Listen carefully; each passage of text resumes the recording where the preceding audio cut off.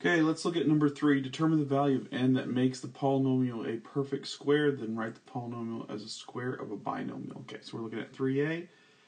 Essentially, this question is just asking you to complete the square. So we know completing the square is you take this term divided by 2 and square it. So 22 divided by 2 and then square it. 22 divided by 2 is 11.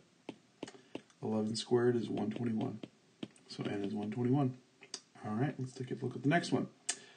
Next one is not pretty, but same process. Take negative 19 over 2 and you square it. So negative 19 squared is 361. We're going to divide by 2 squared, which is 4. And there's your answer.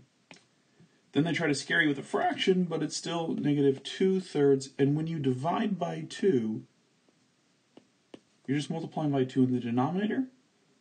And if that's not clear, when you divide by 2, what you're really doing is you're saying negative 2/3 times 1 over 2. So if it's clear, instead of dividing by 2, you can multiply by 1 over 2. And what will happen in each scenario is the 2's will cancel out. So we're left with negative 1/3. Remember, we're squaring all of this. In any scenario, we're squaring it, which gives me 1/9. Note, your answer, no matter how you look at it, it will always become positive, because when you square a number, it always becomes positive. And there you have it. So hopefully that makes sense. See you in the next video.